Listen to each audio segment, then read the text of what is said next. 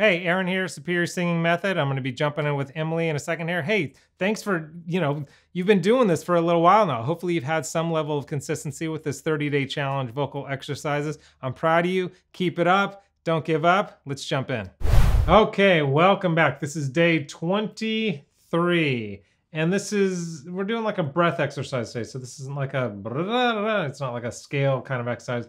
It's a breathing exercise, and it's going to be weird, and you're going to feel weird doing it. It's like a panting exercise.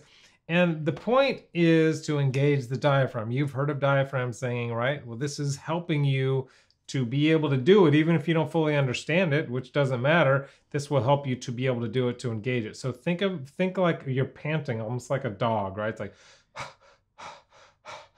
but as you're doing it, feel your stomach, right? So if I'm here, it's like in the inhale, you want your stomach to come out like, so do the panting and do it.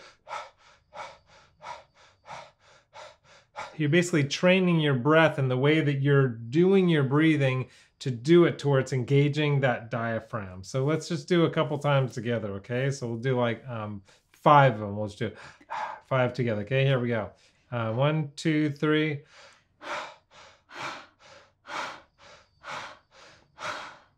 And that's really it for today. If you're like, oh, I'm bored, I want to do more, obviously you can go back to the one yesterday, the day before that, and you can stack these together. You can do several in one day.